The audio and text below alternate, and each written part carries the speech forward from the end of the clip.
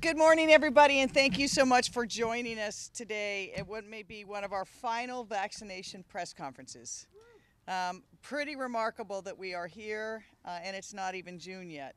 I am thrilled to be here with our partners from Swedish and the city departments on what probably has been the most beautiful testing site in the nation, but more importantly, one of the most effective testing sites for community. You will see from the data and statistics that this really served as a hub for people from the community and was one of our key successes in making sure that we had equitable vaccine distribution. Almost 3 months ago, we came together here at Rainier Beach to announce that our vaccination effort would set up a number of fixed sites. We were launching sites at Lumen Field, Rainier Beach, West Seattle, that later followed at North College. And we were still at that time in the middle of a surge in our pandemic. The amount of virus was increasing in our community, and we said at the time it was a race between the virus and the vaccination.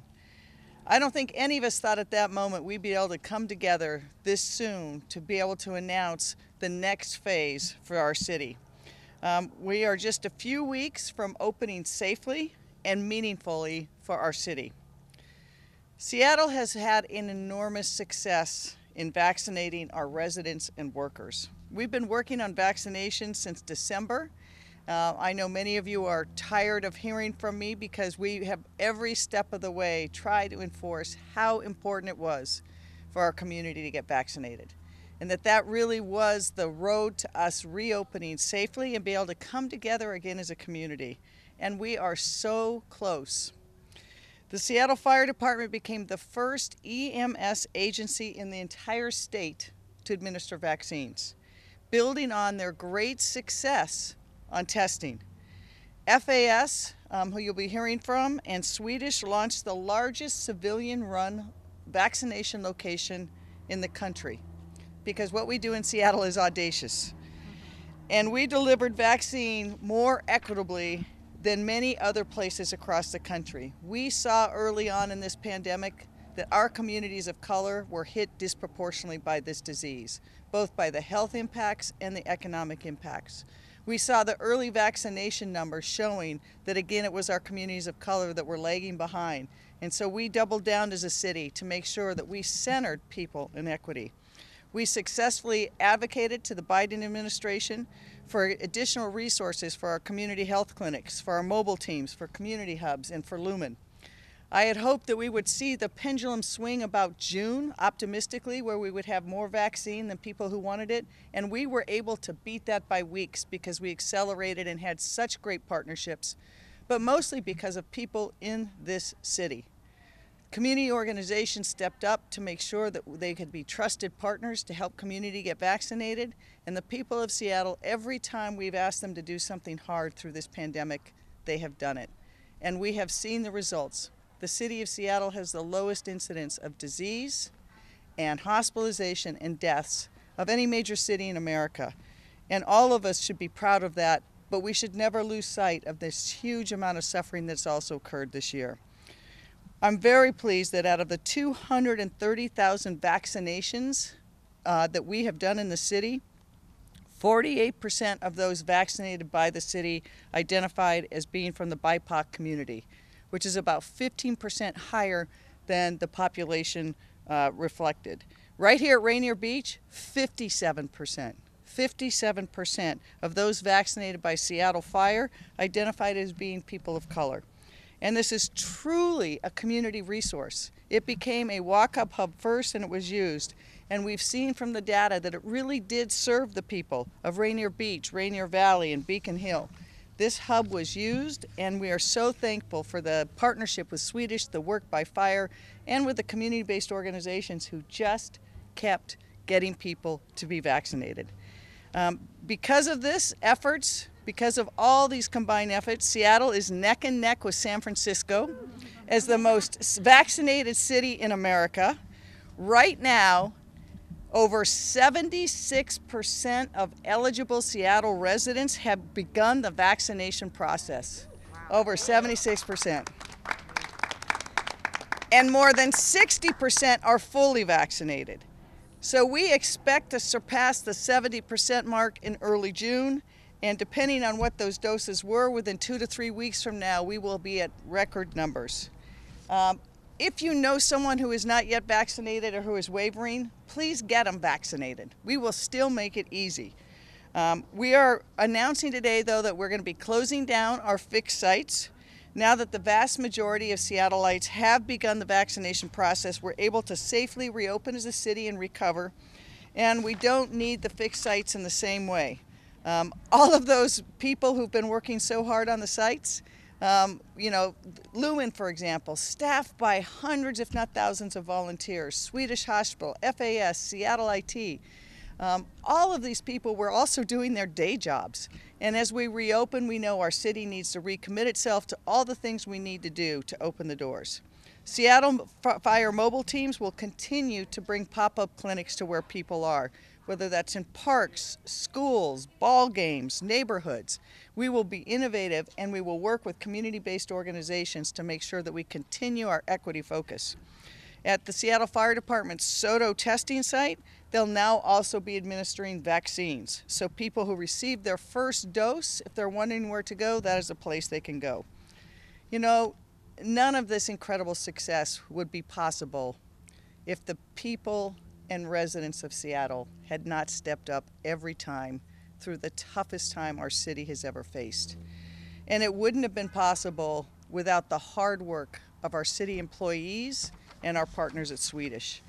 This was built from the ground up with dedicated public servants, whether it was Seattle IT developing the back end so that all the computer stuff worked flawlessly, or FAS standing up the largest civilian site and additional sites and the testing sites. Our Office of Immigrant and Affairs, OIRA, it had been continuing since the beginning of the pandemic to be such a critical resource because we saw our communities of color, particularly our immigrant and refugees, devastated by the pandemic, and having to turn our city resources around to serve those communities. That work didn't stop. They kept doing that and the work behind this. So I'm really proud of what the city's been able to do because no city worker ever said no. They never said why. They just said how and how do we help.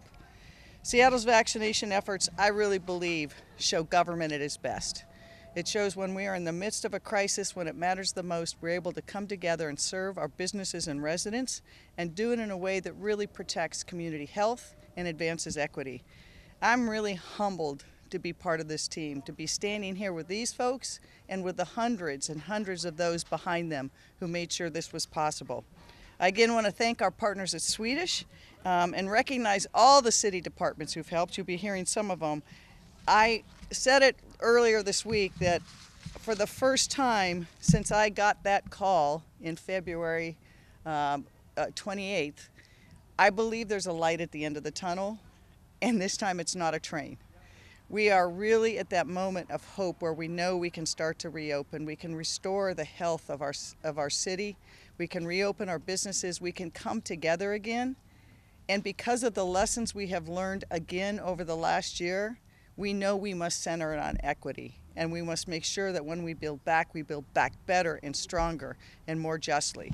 And so with that, I want to turn it over to a person who has been such a fundamental, pivotal person throughout this process, Renee Bomers of Swedish Hospital. Many of you have met her at Lumen's. Before that, they did the clinic at Seattle University. She has been just a pivotal force, and we would not have been able to do this without her and without the partnership of Swedish. And with that, I'll turn it over to you. Where'd Renee go? There she is.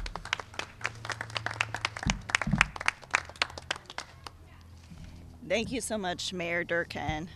I am so honored and relieved to be here to celebrate the work that we've done together for the Community Vaccination Site at Lumen Field.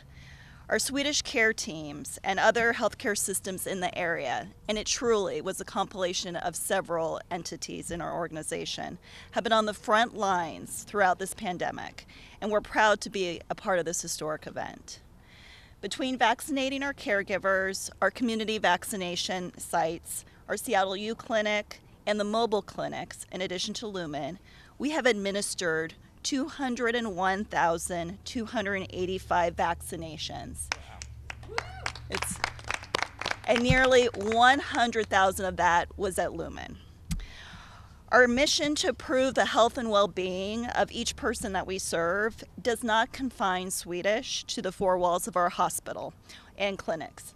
I'm grateful, so grateful to all our community partners, including Seattle University, Cellnetics, T-Mobile, Denali, and our union partners SEIU with the work we did on the mobile clinics, and of course Mayor and the city, FAS, and Lumen in our partnership down at Lumen Field.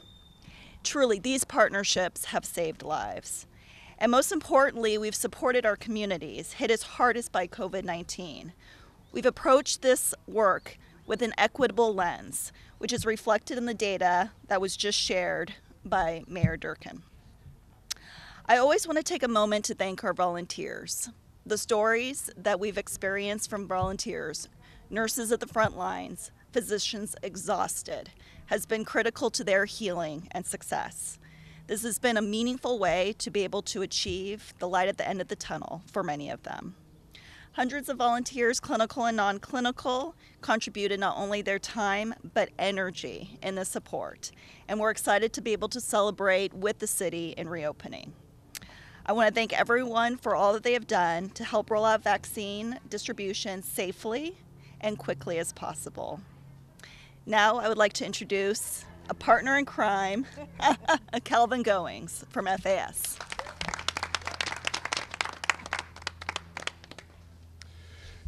Thank you. I'm Calvin Goings, Director of the City's Department of Finance and Administrative Services, or FAS, and the Chief Executive Officer of the Community Vaccination Site at Lumen Field. You know, the day we opened Lumen Field, when many of you were there, I said, the road to recovery runs right through Lumen Field. And that's evident by the fact that of the more than 230,000 doses that have been given by the City of Seattle, nearly half of those have been done at Lumen alone. And just recently, we broke the record at Lumen for the largest number of doses given on a single day anywhere in the United States of America, with over 8,500 doses provided. But the numbers we care most about are these. Seattle is now near the top of cities in the nation with the highest vaccination rate, and more than 75%, as you heard of the mayor say, of city residents have now received their first dose. Simply put, Seattle showed up. Our residents recognized the urgent moment that we were in, and they've done their part to protect themselves, each other, and help our city recover. We're at this point today thanks to our residents. So thank you, Seattle. I also want to thank the incredible partners at Swedish and First and Goal and the wonderful community of volunteers that made this possible. Thanks to our colleagues across the city, starting with our friends at OIRA and the Seattle Fire Department who led the way, and of course the mayor herself for supporting this work at every single turn and insisting that we embed equity and inclusion in our work. I also want to thank our community partners who worked collaboratively with us to expand access and equity at the site. You know, not only was Lumen the largest civilian-led site in the entire country, I'd wager it was the most equitable and grounded in accessibility at every turn. And the numbers that we are the most proud of is that over 40% of those vaccinated at Lumen identified as BIPOC. And finally, I want to thank the employees of FAS. None of this would have been possible without them. You know, FAS has often been called the city's junk drawer, or I would prefer a utility drawer. And I'd also say the most organized utility drawer. It's because we truly have the most diverse portfolio of any city department, from the animal shelter to the customer service bureau to licensing and tax administration, fleets, facilities, insurance, real estate, the list goes on. And that's why I'm so proud of the team at FAS. They're not experts in mass vaccinations. Heck, none of us were before this started. They redeployed from their existing day jobs as warehousers, taxi inspectors, fleet mechanics, and accountants. When the city needed them most, they came together, applied their skills, learned new ones, and got the job done. They have been on the front lines of this pandemic and our city's response from day one, whether it was purchasing and equipping our city staff with PPE, creating safety protocols for all of our city facilities, helping our friends at Seattle Fire stand up the test sites, and of course, opening Lumen Field. Their work, our work, is represents the largest mobilization of city resources in a lifetime. And when they look back on this time, they can be confident that they made a real and life-saving difference. Just like on that first day that I said the road to recovery runs through Lumen Field, it runs through all of our community sites as well. And it's a road that has been built by the dedicated employees of FAS, Seattle Fire, OIRA, and the departments behind us, and all of our partners, colleagues, and volunteers. And thanks to them and their hard work, the road ahead is bright. I'd now like to invite a good friend and an amazing partner, Chief Scoggins. Chief. Calvin, we refer to it as a toolbox. Toolbox. Right. Or the sock drawer. Yeah. Hey, good morning or good afternoon, everyone. My name is Harold Scoggins, Fire Chief of the Seattle Fire Department. And this is one of those really, really proud moments that we've gotten to this point. But I don't think we would be here without our leadership of our mayor. And Mayor, I want to thank you for all of your leadership over the past 16 months. It feels like 16 years in getting us to this point. The mayor provided consistent leadership and guidance and direction to all of the city family teams that have been working towards this goal. And there's so many to thank along the way. Our medical director, Dr. Michael Sayer, is here. And Dr. Michael Sayer and Dr. Tom Ray provided guidance to the county fire and EMS departments so we can actually get through the last 16 months safely and still respond out each and every day to those 911 calls that the communities depend on. And then the people who are really the architects of our team and putting these sites together is Acting Captain Brian Wallace and Sarah Smith and Julie Klein over here. Julie doesn't show up much, but she's here today. But Julie makes sure we get it done. And Julie is the mayor's public safety advisor. And so that team, along with our city family, has really been working hard over the last 15 months. So let me tell you what we've been doing. So over the last 15 months, we've tested over 758,000 people for COVID-19 at our 4 sites. Since we started doing vaccinations on January 14th in the Seattle Fire Department, we've now vaccinated over 133,000 people. Now right here at Rainier Beach and our West Seattle sites, over 50,000 people have been vaccinated at each one of those sites. And our mobile vaccination teams have vaccinated over 26,000 people. And our mobile vaccination team really does the heavy lifting. They've been to over 300 locations around the city, meeting people where they are. Permanent supportive housing, adult family homes. You may have seen them at Dick's Drive-In or QFC or the Sounders game. You pick a location, we have probably been there, over 300 locations. 59% of that 26,000 is from the BIPOC community. That's really working hard to meet people where they are. You know, we couldn't have done this without our partnership with FAS. I remember it was just over a year ago, we all showed up at the Aurora location.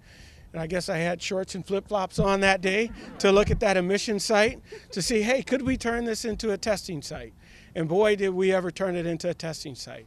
But change is ahead of us now, and we're excited about the change. On June 9th, our West Seattle site will be winding down on June the 9th, and that's a proud day. And remember, we started all this June 5th, 2020, so just a little bit over a year. On June 23rd, right here at Rainier Beach, this Rainier Beach site will be shutting down on June 23rd. Our SODO site, as the mayor mentioned, it will continue to stay open for testing and vaccinations. As a matter of fact, we started doing vaccinations there yesterday. And our mobile teams will continue to work and serve the community. I think today we got 4 teams out there at 4 different locations serving the community. So it's a real proud day, but I want to close with some thank you inside the department to our boots on the ground firefighters. They have been working so hard because they've been working here at our testing and vaccination sites, they're the same people showing up at the fire stations, running those emergencies, and we had a few big deals happen over the last year, from second alarm structure fires, from a piece of the pier falling into the water, water rescues, and all the different emergencies that we responded to in 2020. Over 80,000 times we went out the door to continue to serve community. So I want to thank our partnerships with Local 27, led by President Kenny Stewart, and Local 2898, led by President Tom Walsh. Our labor partners really is what makes a difference in the Seattle Fire Department. And close with saying thank you to the community. It's really important that you showed up. We're going to ask you to keep showing up. We hope something happens. Now that we announced the closure on June 9th of West Seattle and June 23rd of Rainier Beach, we hope there's a rush to come and get those vaccinations. So we're going to encourage you to do that. One of our city partners, I'm going to introduce Director Ku Vu to speak next, the Director of Immigrant and Refugee Affairs. So Ku, the podium is yours.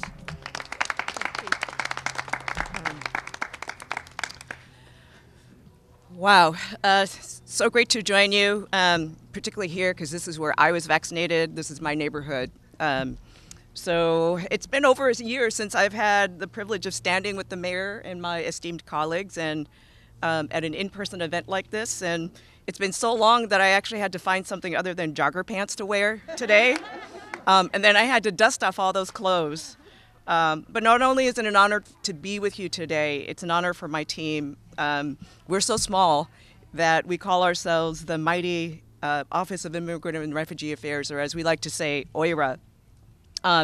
When the mayor gave us the uncomfortably exciting challenge of achieving 70% vaccination rate, we were one of the first departments that were called upon by the mayor's office to ensure that our vulnerable immigrant and refugee communities could easily and quickly access available vaccines. And so we were proud to partner with all of our colleagues and departments here. It was truly a one Seattle effort. And together, we ensured that equity, cultural competency, and language accessibility were all integrated throughout Seattle's evolving vaccine campaign. And as was mentioned before, and I'm proud to say it again, that work spoke for itself. 48% of those vaccinated by the city identified as BIPOC. And to quote my favorite musical, truly, immigrants, we get the job done. And to this point, I would like to take a moment to read to you an excerpt from a community member, herself an immigrant, who throughout the past months has been steadfast in her advocacy, along with a collective that she built with over 100 individuals, not tied to any organizations, but they themselves individually contributing their time after work hours and on weekends to ensure vaccine equity and partnering with the city to share their ideas for how we can improve our services. And in her email to the mayor, she wrote, "I am following up to thank you for your leadership and the City of Seattle's responsiveness to concerns raised about equitable access to vaccines at Lumen Field, especially for elders, BIPOC communities, refugee and immigrant families, and others who have been both disproportionately impacted by COVID-19 and who have faced systemic inequities in COVID response, resources, and assistance. Staff from your office, the Finance Administrative Services Department, the Office of Immigrant and Refugee Affairs responded immediately, meeting with members of our Vaccine Equity Community Collective to hear concerns, and then working quickly to put improvements in place. We would like to recognize their commitment to centering the community needs, respect for community voice, and knowledge and unwavering focus on improving Lumen Field operations to serve people with the greatest barriers to access. It's emails like this, comments from community members who we're committed to serving, and by we, I mean all of us, thoughtful posts on social media, those are what we live for, that's what we strive for, and those are the highest and most significant forms of recognition.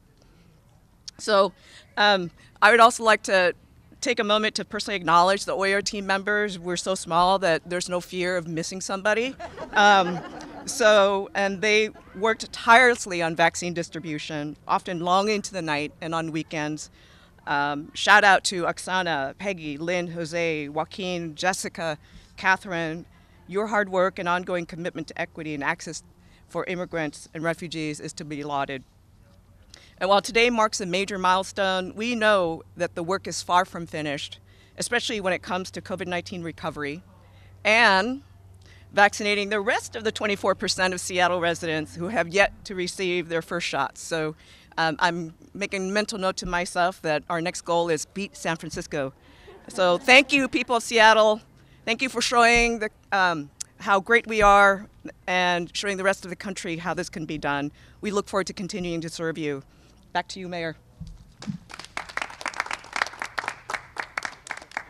Ku, thank you for that. And it would not be a press conference these days if I didn't remind people We are in so much better place, but we're not done. We are not out of the woods in a lot of regards. Number one, we have seen a rise of the variants in this area, and some of those variants are much more communicable and lead to worse disease. The virus preys on the vulnerable. In the early days, we saw that was our seniors, people with health conditions, and our essential workers who had no choice but to be out. The most vulnerable people today are going to be those people not vaccinated, because we have done a great job in getting vaccinations for our seniors, for our essential workers, and for others. We still have work to do in equity because we still see communities of color. There's a gap there, and we're going to continue to work with those trusted partners to do that. I also want to remind people, if you go into a public place in Seattle, Dr. Durkan has made clear in King County in Seattle, please still wear a mask when you're inside, because we do know that there's a rise in those variants and we want to keep people safe. I just have to close though by saying thank you again to all the people behind me. When the pandemic hit, we activated the Emergency Operations Center. And we would have a morning, sometimes twice a day, sometimes 3 times a day meeting to see where we were. And all of us watched in horror as we saw our senior centers starting to be devastated by this disease, and more elders, and people couldn't visit their parents or their grandparents. And Chief Scoggins in one of the meetings, I said, Chief, you've got EMTs, can't you test? And he said, well, we could. I said, bring me back a program. And many people would say it's not possible, or we don't have access to testing equipment, or we have to get a special certification. He consulted with Dr. Sayre, he worked with the University of Washington, and brought back a plan to get it done. And those early days where we went into some of the senior centers to test everyone, not just those who were showing the disease, really set the stage for our ability to know what we needed to do to scale it. And every step of the way, every single person behind me and the teams behind them were innovative. And they were all going through the same thing every one of us was during the pandemic. Fear of losing a family member, of getting sick yourself, dealing with your kids at home. But time after time, they stepped up and the people of Seattle stepped up. And for that, I will always be enormously thankful. With that, any questions? Quick question. One is there a chance that these fixed sites could come back when the boosters, when there's a need of this surge of people needing that potential booster shot? And then the second question is, we've talked about for months now the vaccination being up Seattle. Now we're closing a bunch of those sites, so in theory the vaccination effort has really worked. What's your first step in revising Seattle? So great questions. The 2 questions were, one, is there a chance the fixed vaccination sites will come back as the disease progresses? And the second is, now that we can reopen, what are our first steps? So we are, unfortunately with this pandemic, we have always had to look at the next 2 or 3 steps down the road. And I've had the very good fortune of being advised by some of the best public health experts in the country and nationally and internationally. And to have a strong Department of Health at the state and Patty Hayes and Jeff Durkan at the county. We know that this fall could be a really bad season, because we expect the flu to come back. We had almost no incident of the flu last year because of the precautions people taking. We could have a huge resurgence of the flu. At the same time COVID comes back, people will be concerned, do I have the flu, do we have COVID? So we're already looking at what do we need to have prepared for if we need to increase our amount of testing, for example. We're working with the University of Washington, who's going to take over a number of the testing facilities. That information will be public, but we're always looking to the next iteration, because as determined as we are, we have seen this virus is just as determined, and we have to be taking the next steps. On reopening, the first thing we're doing is to make sure that we can serve the people, residents, and business of Seattle. The whole city family has been working on how do we start amping up our work and making sure that we're there to serve the people and businesses of Seattle as the city government, to support people. So we've been working really hard to bring our own people to work. I've been meeting with the downtown business associations, the various commercial. I've been doing walking tours of Ballard and Columbia City and places throughout the city to say, how do we open up as a city everywhere, and what kind of celebrations can we have? We've gotten some great ideas from folks. Soon we'll be rolling out with the City Council what we think we will be doing with the rescue plan dollars, and embedded in that is a whole range of things to reopen our city culturally, our arts organizations, our neighborhoods. but also to support the people that still need the support, that direct support for people who still need housing assistance, rental assistance, groceries, because we're not out of the woods, and a lot of people are still living on the margins. How do you define success? In other words, fully vaccinated, what does that mean, and who's monitoring this friendly competition with other cities? So I think success will be measured a period of years from now, and it will be reflection on how did we not just get through the pandemic, but what lessons did we learn about community health and equity? Because true community health doesn't come just from vaccines or from healthcare itself. It means we are making the necessary investments in access to affordable housing, healthcare, education, all those things that make a community strong and resilient. And we saw in such stark contrast through the pandemic how much inequity there was in our system was laid bare. And it was our community of colors, the people living at the margins, who had the greatest impacts both health-wise and economically. So success to me means, do we learn those lessons, and do we create a more just and resilient society? Fully vaccinated, does that mean what exactly? Fully vaccinated means you are 2 weeks past your last dose. So if you're Johnson & Johnson, you're one and done. If you are get either Pfizer or Moderna, it's 2 weeks past and you're fully vaccinated. That's when the science and data shows that the vaccines are most effective. How does a city become fully vaccinated? Is that a certain percentage or? Certain percentage. So right now, everyone that is 12 and older is eligible to be vaccinated. And we have, with a great partnership with Seattle Public Schools, have gone into every high school and middle school to be able to vaccinate both the staff and the students, because that was a critical late gap that we had. And we've had great success on that age range. So we are measuring from 12 to our oldest person alive. What percent, when do you feel the city is fully vaccinated? 100%. Well. I'm ambitious. You know, look, we also know we're going to start needing boosters, right? As someone has raised, is because the variants are there. You already see Pfizer and Moderna working on the next booster, and I think most of us have to expect, just like many people get flu shots every year, we'll be getting a COVID booster. Because we have seen that, like, for example, in the King County area, one of the variants that came from Britain is the dominant strain now. But we also see that there's variants coming from India and Brazil that seem to be much more pernicious. And so that's one reason why we really want to get as many people vaccinated as possible. Chris. What will the decision-making be like in June to have a pop-up clinic? I mean, will people be able to call up and say, hey, come over to my apartment complex, housing development, because they can't go to a mass vaccination site? You know, we look at a range of those things. A really good question is, how do we decide when to have the pop-ups in the future?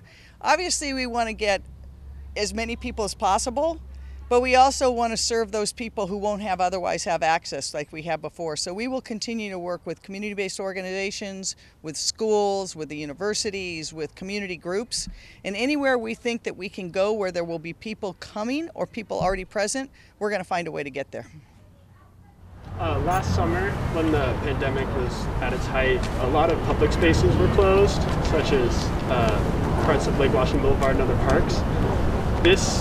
With the sites going away, the vaccination sites going away, that's kind of a signal that we're coming out of that. Will there be any moves such as shutting down public spaces or opening them back up in certain different ways from before, that we can see any moves like that? Yeah, I think we're right now, the Seattle Department of Transportation and some of our other departments are evaluating our closed streets, for example. We found in some of our neighborhood commercial districts in particular that people really like having that outdoor space and having the streets converted to a place they can have, you know, dining and gathering. We're looking to keep as many of those open as possible. We're also looking for those streets that we close so people would have a place to spread out and walk. We want to keep as much of that. So we're evaluating street by street, and my direction to SDOT has been, presume we keep them closed unless there's countervailing reasons we need to do it. You'll see here really right before we opened up this site, we also were able to do some funding for the redevelopment of this park, refurbishment of this park. So I think you'll see that work start up and be more robust. And so I think, you know, look, our public spaces are such a part of who we are in Seattle. And I think we're fortunate that we're moving into summer, and that people will be outside again, and we want to make those spaces as welcoming for people as possible. All right. Thank you, everybody, and thanks to these people.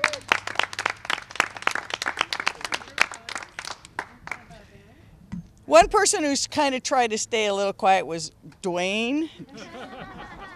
But what he's done for schools, any parent who has their kids working from home or had students they didn't know what they could do with because there was no study place for them to study online, he has been working to make sure digital equity and setting up with parks, study places for our students. So Dwayne, my hat's off to you too.